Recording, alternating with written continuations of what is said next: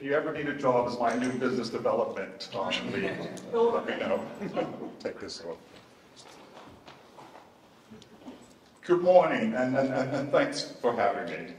It is a privilege to be here, and it is great to see the sector coming together today to talk about race, which is not something that is easy to talk about.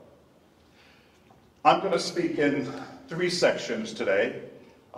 The first section, as the accent may give away, being American, I'm going to talk about myself.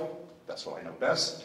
The second section, a little bit about where I came from, because that's all connected. And then the third part is really about what I just have called lessons from the battlefield. And I will come back to where those lessons have come from. But a little bit about myself.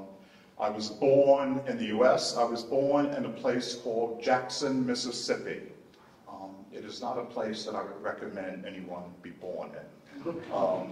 Jackson, Mississippi, then and now, has the lowest average reading score in America. It has the lowest gross domestic product in the states in America. It is the hotbed of segregation and racism in America. It was the home of the White Knights of the KKK. And one of its famous stories, among many, is that it's also the home of where Emmett Till was killed. And if you don't know the story, Emmett Till was a 14-year-old black boy who was killed because someone said he flirted with a white woman. His body was thrown in the river, scarred, and those people have never been brought to justice. If you're ever in Washington, D.C., I would encourage you to go to the African American Center there. Amongst many things, his casket is there, and the story.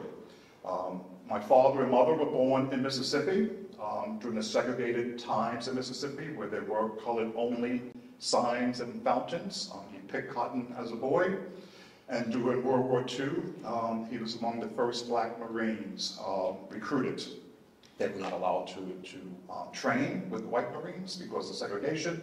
But he had been sent to the Pacific with many of the other black Marines preparing for an invasion of Japan, where he would have met certain death. Clearly, the U.S. chose a plan B, and so that invasion never took place. From there, you would think, okay, well, that's pretty bad. Well, we then moved north to the South Bronx, and that truly is going from the frying pan to the fire. The South Bronx, at the time I was there, it led the U.S. in, now I say led, it is number 1, not just in one category, it was number 1 in murder. South Bronx was number 1 in rape. South Bronx was number 1 in robbery. South Bronx was number 1 in aggravated assault. And 40% of the South Bronx was either burned down or abandoned. That was the step up for us. As a black man in the South Bronx at age 21, you were more likely to be in jail or dead than to have a college degree. My mother, probably like many parents, decided, you're going to study piano. Okay.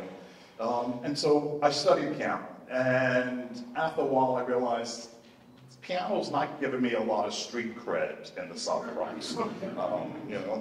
Beethoven and Mozart isn't really resonating with my crew.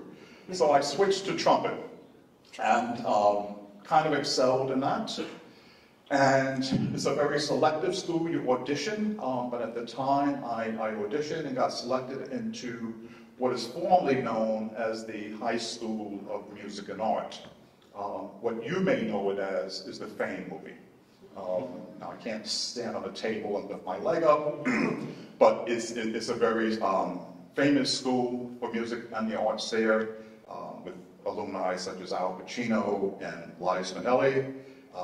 I was a semi-professional trumpet player, but as every frustrated trumpet player does, I went into business and ultimately HR.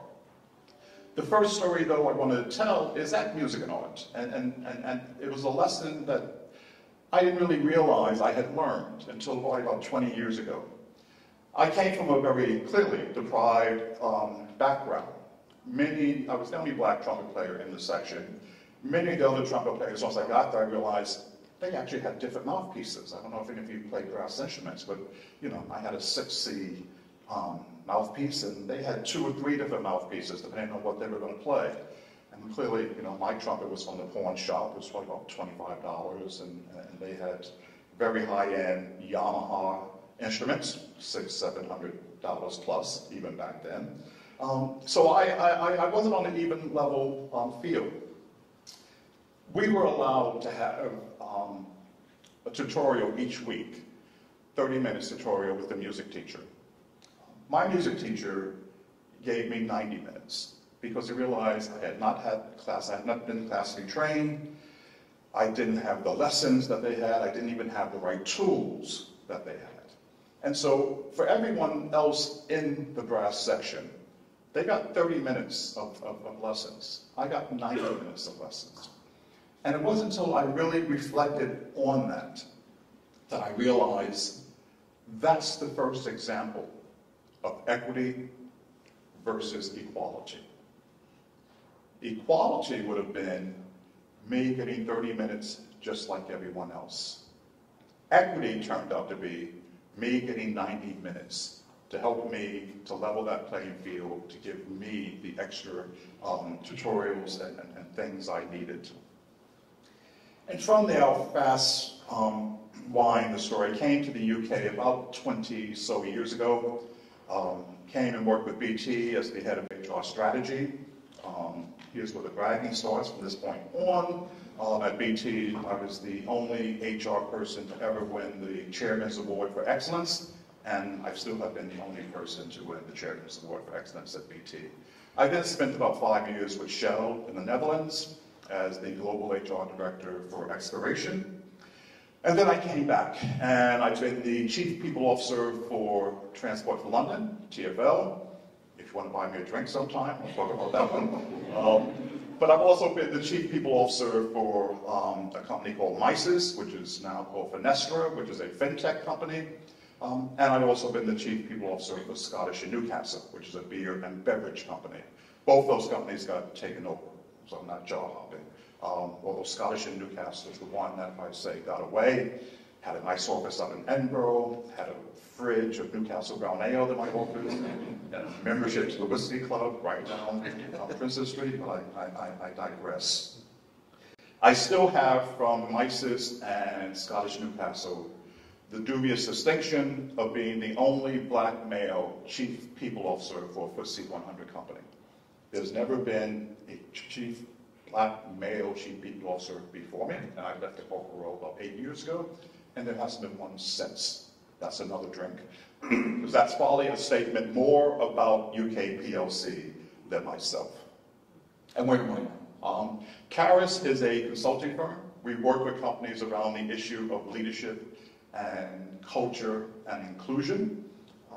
We work with companies like Skanska and others that are committed to the inclusion journey, and I'll talk a little bit more about the inclusion journey. And basically companies that realize you can't check your own homework, particularly if it's an essay question. And so, you know, they bring us in to help them, which they say is their most valuable thing, was their people and their culture. Our client list runs the gamut.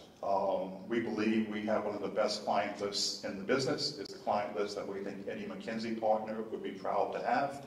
It runs the gamut, and we're a pure consulting firm. We don't sell workshops, we don't sell algorithms, we don't sell headhunting.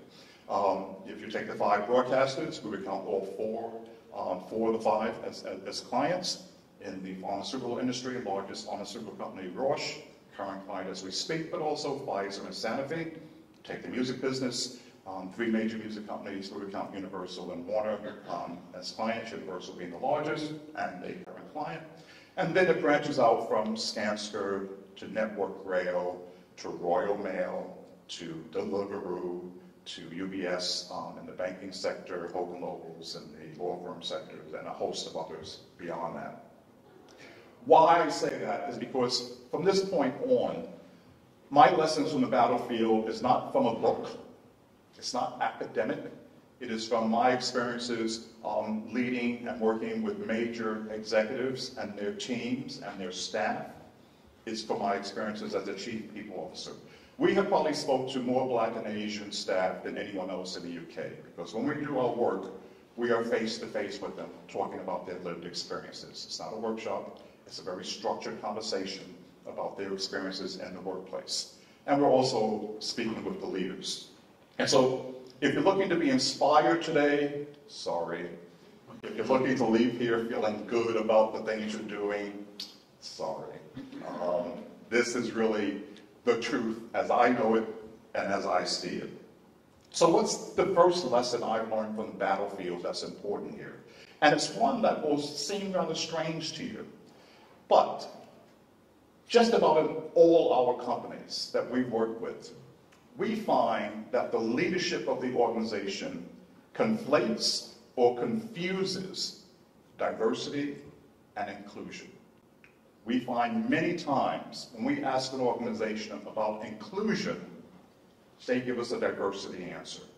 So we'll say, what have you done to make your organization more inclusive? They'll say, well, we got a supply chain target. We have an employee resource group. We've recruited more women. We've increased our Black leaders from 1 to 2. We've increased our women from 30% to 40%, and that's what we've done. And I'm like, no. That's diversity. That's the quantitative side. Give me the qualitative side.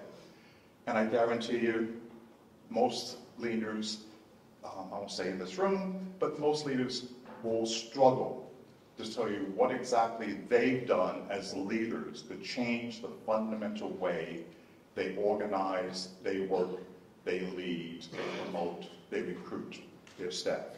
So here's a short thing to think about, because the reality is, in many companies, the pyramid is up here. Most decisions are made at the pyramid. Most diverse and unrepresented employees, if you wish, tend to be towards the bottom of the pyramid. So here you go. The decisions are up here. We've recruited all these good people. They're down here. All's good. We're inclusive. Well, first thing I say is, for anybody who's in finance, the first thing I would tell you is, you've left money on the table. You have not gotten your return on investment. You have not unlocked the potential, the value of diversity. Inclusion is unlocking the value of diversity. But the other thing about inclusion is that it's transformational. It's not an incremental thing. It's not about someone saying, well, yeah, I asked the quiet person in the room to speak louder in the meetings. Good, that's great. I want Hamilton quote, but what about in the room where it happens? Who's in the room where it happens? Inclusion is a transformational issue in the organization. So here's another thing to think about. Pyramid decisions are up here, underrepresented staff are down there. What happens? Hierarchy, if you work in a hierarchical environment, and dare say the construction industry tends to be hierarchical, and then it has its own hierarchies within hierarchies. There's the site managers, and then there's the human resource people. Yeah?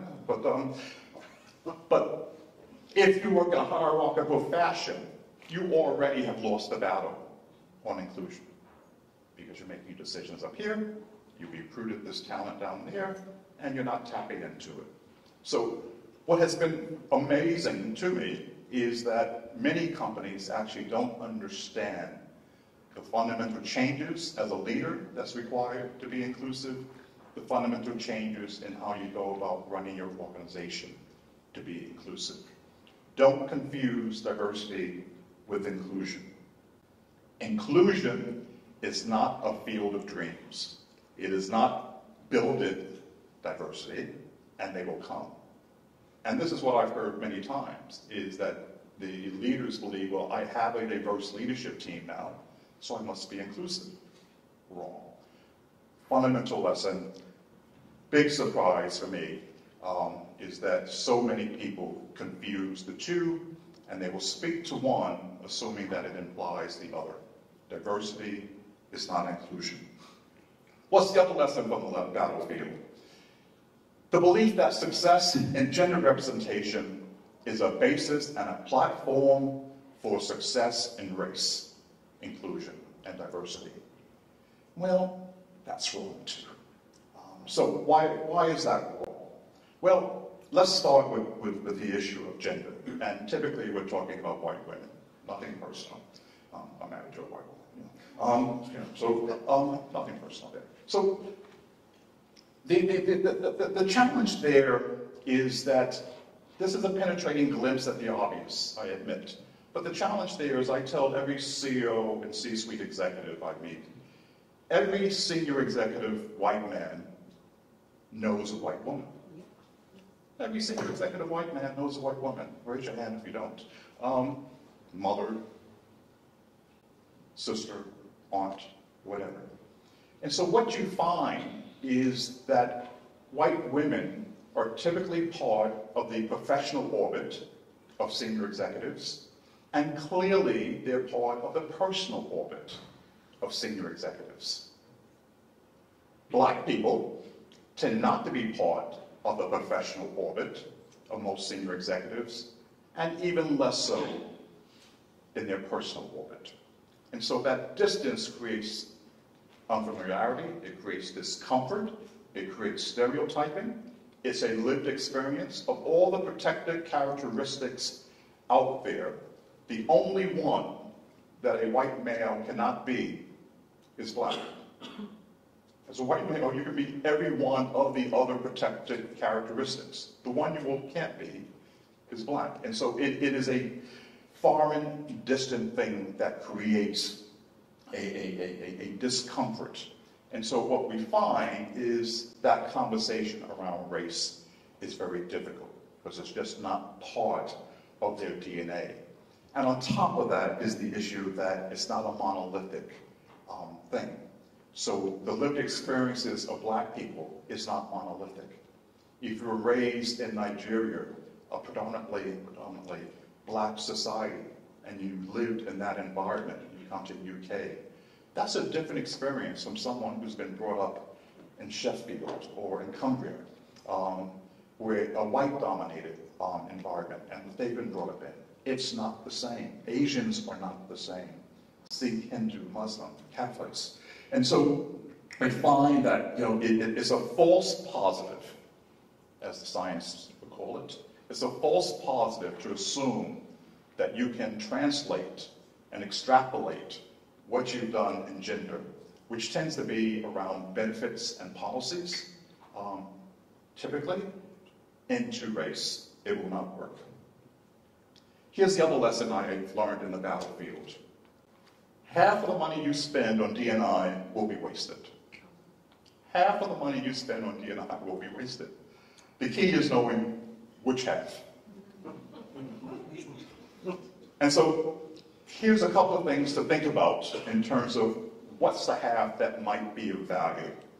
So the first question I would say, is that money being spent on something that's informative, or is it being spent on something that's transformative? If it's being spent on something informative, unconscious bias training unto itself, that's probably the half that's probably being wasted. If it's being spent on programs that involve the leadership and the behavior and the structure, you're probably in the right direction. Is it off the shelf? Is it cut and paste? That's probably the half that's being wasted. Is it specific and contextual to your particular organization? Yeah, you might be leaning towards the value part. Is your leadership involved? Many times what you find is the leadership signs off, says, okay, go do it, Jackie. Now, next agenda item. I'm not talking about scans here, of course.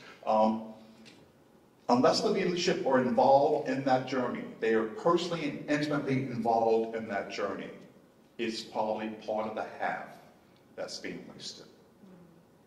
The other thing I would say is there's a lot of focus on intent and not impact. Every organization I go to, and I've sat with the CEO, we're doing all this. We got employee resource groups. I've been to town halls and we've talked about this. And I've given money for training. I don't understand what the issue is, and that's because it's that intent versus impact. We're not really looking at that impact. And for you engineers there who know better than I, it's a signal to noise ratio issue. The signal to noise in D&I is the challenge. You say it up here and you just assume it's happening down there. And what I find is that most organizations are not looking at the impact. They're just saying, we've got recruiting, we've got blind CVs, we've got diverse recruitment panels, and I can tell you why all those won't work. What else do you want from us? We're doing the intent part. You really need to look at the impact. When I was at MISIS, I had to go get an employee physical.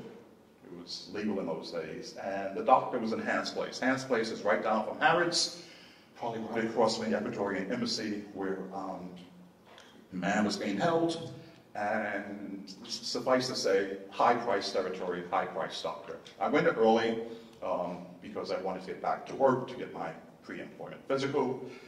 I got the clipboard, said weight, took about 15 pounds off of that, and said, how much do you drink? I'm like, what?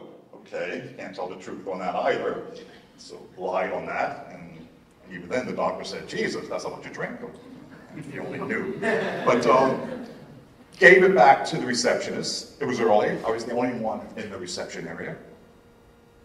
Doctor walks in with this clipboard, my papers on there, and I stop and say, I know this routine. I've seen this in Houston. I've seen this in Memphis. I've seen this in New York. I've seen this in LA. All the equivalents. I know this routine. He looks at it.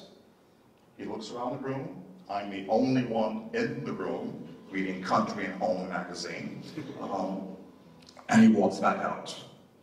I know the routine. And while I wasn't there, am I shrinking?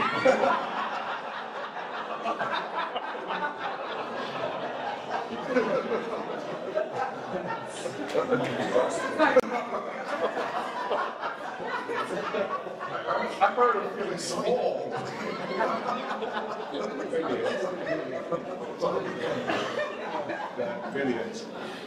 So I went there, the door closes, he goes out to the receptionist. I didn't hear the conversation, but I'll bet you my mortgage. I know what the conversation is. He goes to the receptionist and says, where's Mr. Douglas? First I'm thinking, that guy is much too small for he's put down here. Too big. And I'm sure the receptionist says, that's Mr. Douglas. And he comes in and we finish. A lesson there, what I learned is, it transposes into the corporate sector, is that for that doctor, I was not his archetype of a patient. He's dealing with C-suite executives. I'm an executive vice president. He just looks an executive vice president, FTSE company, pre-employment physical. He had his archetype of who his patients are. What I've realized is that every organization also has an archetype of a leader. Where they've come from, what background they've had. I mean, we work with one company where the leadership lives in Chiswick. Don't ask me why, but they live in Chiswick. And so that's their archetype. They dress a certain way. In my music company, there's a certain level of trainers. If they cost less than 300 pounds, you're not really with it. So there's a dress code, there's unwritten rules. I remember my days at Shell.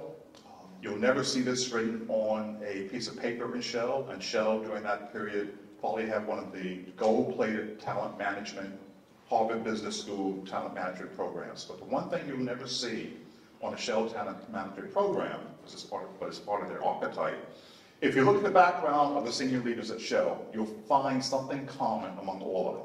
Other than the Dutch being tall, you will find that they all have worked outside of their country of birth. Every Shell executive, even probably now, has worked outside of their country of birth. And if in the upstream side, in exploration, they've also either worked in Nigeria, Brunei, or Oman. Not written anywhere, nowhere, but it's part of their archetype of what they think a leader is. So in your own organization, when you go back and you're thinking about diversity, even more so you're thinking about inclusion, and you're thinking about progression, you need to also think about, do we have an archetype that that person from a different background is going to be able to aspire to? Skiing. How many times have we gone into a company and people say, all the leaders do is sit there and talk about skiing, or the new restaurant, or even cheese. I haven't got my head around the cheese thing. That's quite a bit. And just how it disengages people with a different lived experience in terms of those conversations. They don't think about it, but it's part of their archetype, is that if you share those commonalities with me, those experiences, you're with me, you're part of the club. So I find when I'm talking to senior leaders, the D&I thing still is kind of a tough thing for them to really get their arms around, because they still think of my day job, and then there's this D&I stuff, and how do I bring the two together? So I'm going to give you 3 things that I have found is on every CEO's and senior executive's mind. And I guarantee, if you're serious about diversity and inclusion, you can plug it into and become the reason why you're doing it, if you can't find any other reason. There's 3 things every CEO is focused on. The first thing the CEO is focused on is value creation. Every CEO is focused on value creation, and clearly, if they're a traded company, it's almost their number 1 driver, because their bonus is probably based on that in many ways. We don't have to go through it now, but I guarantee you, you can look at diversity and inclusion from a value creation point of view. Harvard has said it, McKinsey has said it. Yeah, I still don't understand why CEOs don't believe the data. The data is out there that you're 35% more likely to outperform your competitors if you have a racially and gender diverse population. You're 21% to have higher EBITDA if you have a diverse population. You're 30% more likely to exceed in your customer satisfaction ratings if you have a diverse population. Why don't they believe the data? Value creation drives, diversity and inclusion drives value creation. Okay, that doesn't work for you. How about organizational blind spots? The second thing that every CEO is focused on, and that's what strategy is about. What are those things around the horizon that we're not seeing? Clearly, diversity and underrepresentation drives and helps you understand those organizational blind spots. And the last I will call alpha performance, and that's typically for public traded companies. When you deal with the analysts and the city, what they want to know is, are you outperforming your competitors? I would gather that no one here has KPIs or objectives that says, just be average next year. We're good with that. Just be average, Scancer, just be average. Mark, just be average. HS2, just deliver almost on time, No. What every company strives for is to outperform and get a disproportionate share of whatever market they're in. And clearly, an argument made that diversity and inclusion is about that. All of that is underpinned by psychological safety. And again, because I'm trying to keep the time, I'll just leave that there. So the final thing I would say about diversity and inclusion is the focus on the race agenda. Because here's the other thing I find in the lessons from the battlefield, is that CEOs say, well, if I just focus on race, what about all the other identities and things that I have to deal with? Well, here's one that should be close to your heart. I call it, think of it as the curb cut effect. Familiar with the curb cut effect? You cut the curb, designed for disabilities. But in so doing, by cutting the curb, you've also made those sidewalks easier for people with pushing strollers, prams. You've made it easier for people elderly with walkers, or those rolling a bag behind them.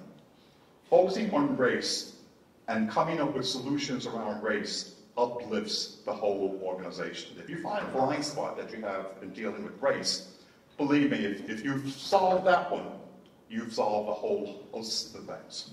And so it's not about one identity, but dealing with race has a curb cut effect, is what I found. And so don't be afraid to focus on that one thing.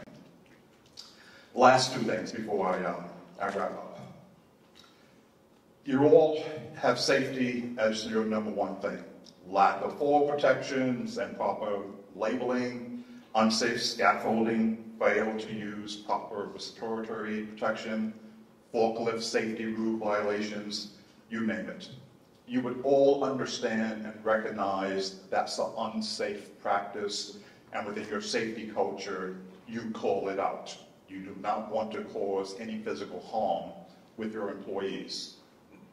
How about, as I said, here's another 5 safety issues that you need to be focused on.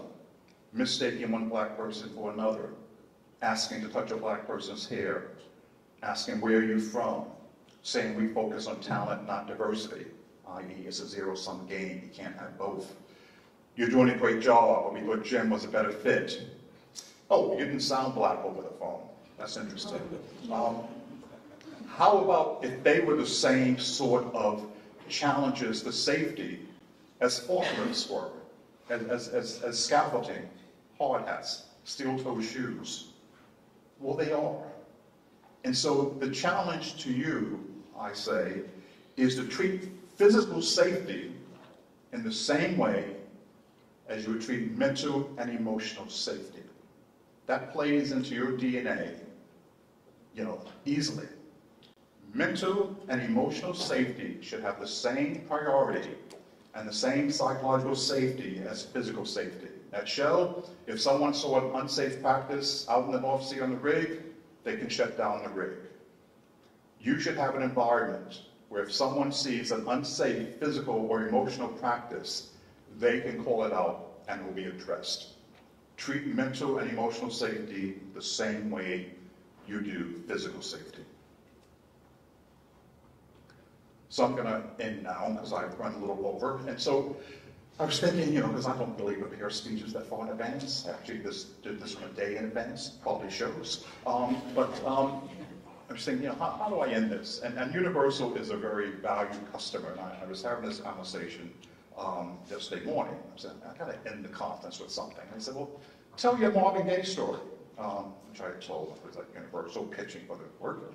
I said, okay, we'll see about that, but yeah, we'll do that. So Marvin Gaye, one of the great soul singers of Zera, a Motown label, which is owned by Universal.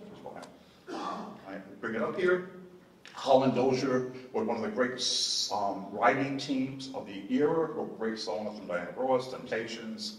Everyone in Motown has a Holland and Dozier song. And they wrote songs for Marvin Gaye, What's Going On, being one of the most iconic.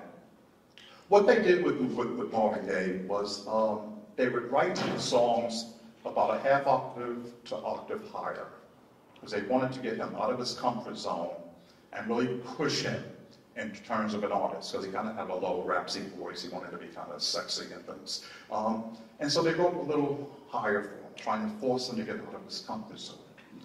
And so my message to you is the same when it comes to inclusion and diversity. Sing an octave higher. Sing an octave higher in what you're trying to do. It's uncomfortable. You may not think you can do it, but try it. Get out of the comfort zone.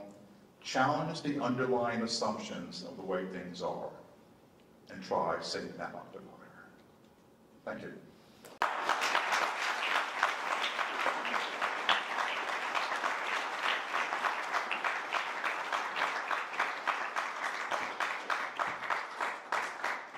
Goodness me, thank you so much, Frank. Frank wanted to have 1 or 2 questions quickly. I know we're running a bit out of time, but Laura's got the mic, so is anyone brave enough to put your hand up for a question? There, we have one over there.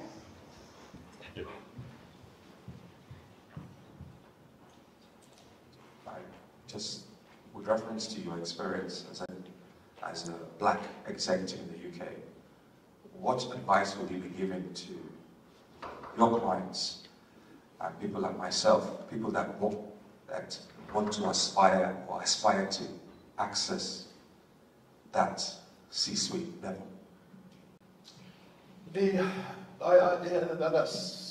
I don't have silver bullets for anything. But I think the first thing is, I think you need to be authentic and true to yourself.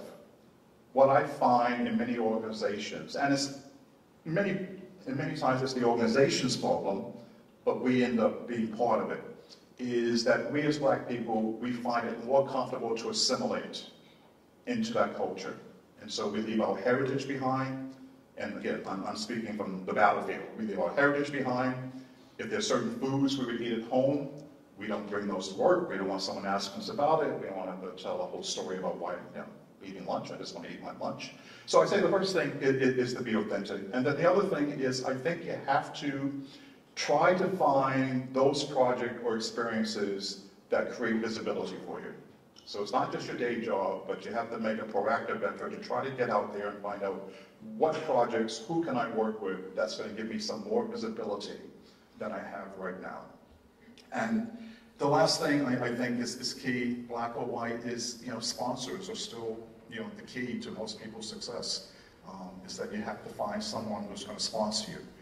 But I go back to the second one. The experiences are key, and because the difference in progression in many companies is who got the chance to have the experiences, who got the chance to have the expat assignment in Oman or Brunei versus who didn't. That becomes a determinant. So getting that experience is very key. That's the short answer. Thank you.